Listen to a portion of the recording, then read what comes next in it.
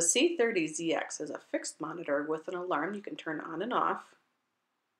It shows a range of ozone up to 0.14 parts per million, which is this human safety level.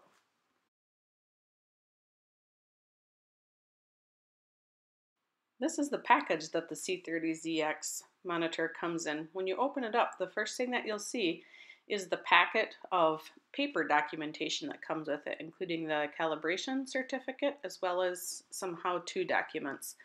This is the information on how to warm up your sensor. This is the calibration certificate. It shows the serial number of the model as well as some information about the calibrating process, and then it also shows the date of calibration. It's important to keep this for your records. This is the user manual. Next, remove the foam pad and then pull your monitor out of the box.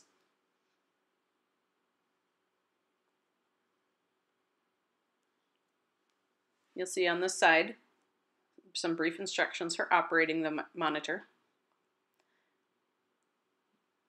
You've got the serial number on the back, a magnet for mounting it, as well as a mounting bracket for screwing it to a wall. This is the calibration reminder sticker. On the bottom of the monitor, you have 3 separate ports.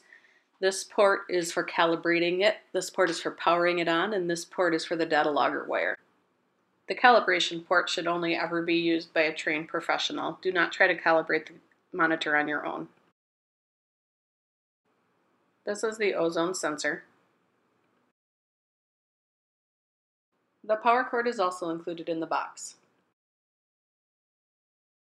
You'll want to power the monitor on at least for 12 hours before accurately sensing for ozone. The reason for that is that you need to burn off the oxidizing on the sensor.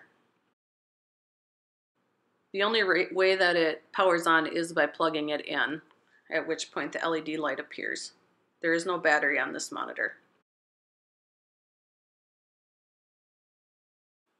You can choose the alarm to be on or off, which basically means that the sensor will sound at a certain level of ozone that you set it to sound at.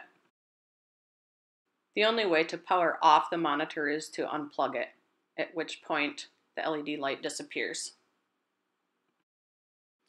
Typically, the C-30ZX is kept plugged in and powered on at all times and is also typically permanently mounted to a wall to monitor for ozone safety levels. The C-30ZX monitor reads ozone from 0 to 0.14 parts per million and indicates ozone levels with LED bars that illuminate as the ozone levels change. 0.1 parts per million is the 8-hour OSHA exposure limit for ozone, making the C-30ZX an ideal monitor for measuring low-range ozone levels for safety.